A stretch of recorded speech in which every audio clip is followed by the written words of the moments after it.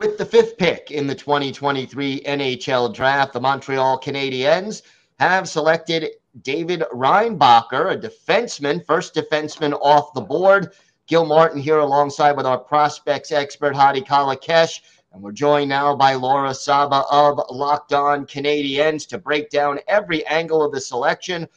Laura, were you surprised that the Habs went with the top defenseman on many people's boards? Yes and no. This would be the second year in a row that the consensus is not to do the thing, and then the Habs did the thing, right? This is something that we've been hearing about for weeks and weeks, that they had an interest in him. And I want to be very, very clear. This is absolutely nothing against David Reinbacher. He seems like a decent player. He's got a pretty high floor. I have a lot of questions about a ceiling, and Hadi, I know we're going to get into that in a moment.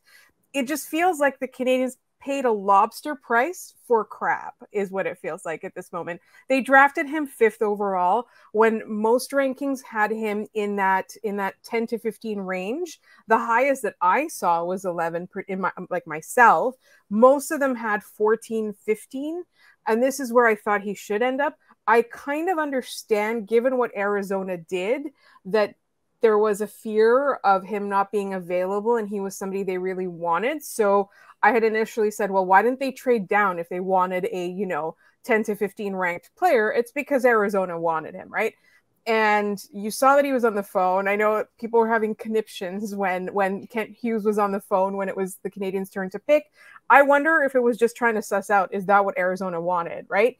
If that's what that, and if there was any way to sort of dissuade them from it, offering them something else. And then when they saw that wasn't happening, they decided on the pick. And again, I believe they're getting a solid defenseman. I believe they are filling a need. It's just, to me, this need could have been filled a little bit later in the draft. Not this is such a deep draft with so much talent, and you're taking the 5th pick and you're using it on somebody ranked not 5th. That's all. Hadi, where was he on your board? In all honesty, it was 16th. And let me explain, because he's been higher on a lot of boards. I want everyone watching this, Habs fans or not, how much would you how high a pick would you trade for a second pair defenseman?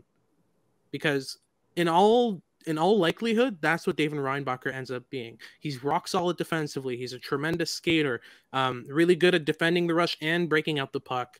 But there isn't much in his offensive game that screams top pair defenseman. And if you're looking at this and you go, yeah, I'd trade a 5th overall pick for a second pair defenseman, I've got a bridge to sell you. I mean, it's just, I understand the pick in terms of the logical standpoint of it. There's a need at right-handed D in Montreal.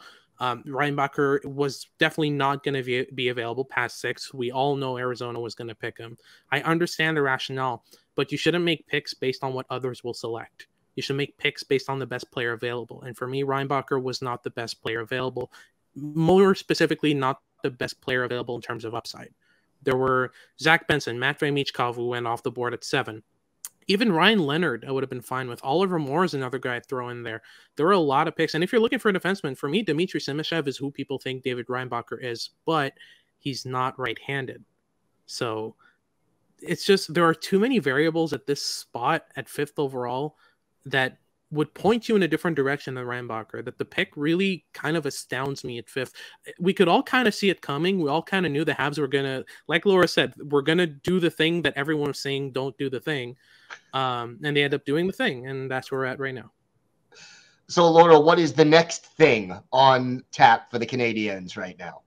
Go off the board and do one of those high upside picks. Might not have, a high floor. Maybe it's a high risk, high reward. I want to see some risk. I want to see some creativity. I want to see some offensive upside. I want to see a home run. This is not a home run. And that's, they've still got quite a few picks, even though they traded 2 picks yesterday for somebody who's basically a slightly better Jake Evans up until he proves otherwise.